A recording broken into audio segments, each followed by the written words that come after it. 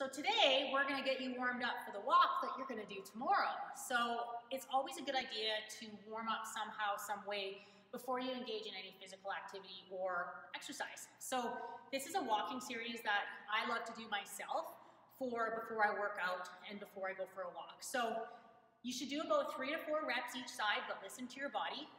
The first one is a walking knee hug. So you're gonna pull your knee up to your chest, and you're gonna walk forward as you do it.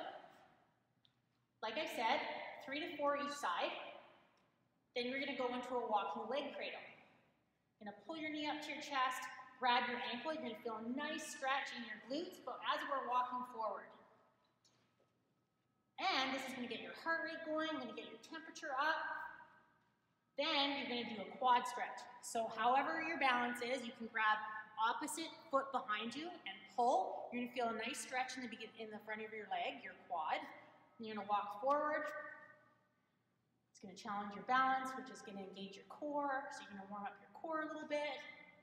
And if you have to, you can grab same side, lift up your opposite arm, same side, same leg.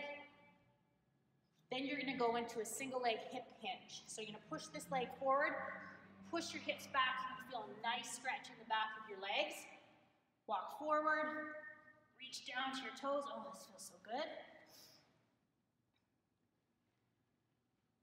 And then we're gonna finish with what we started with on Monday, which is the world's greatest stretch, which is also a great warm-up exercise. So you're gonna lunge forward, bring your elbow into your instep, reach for the sky. If you have to, drop that back knee.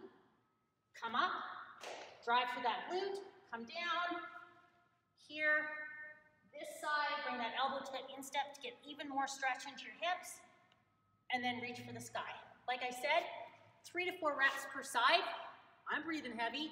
That should get you nice and warmed up for your walk.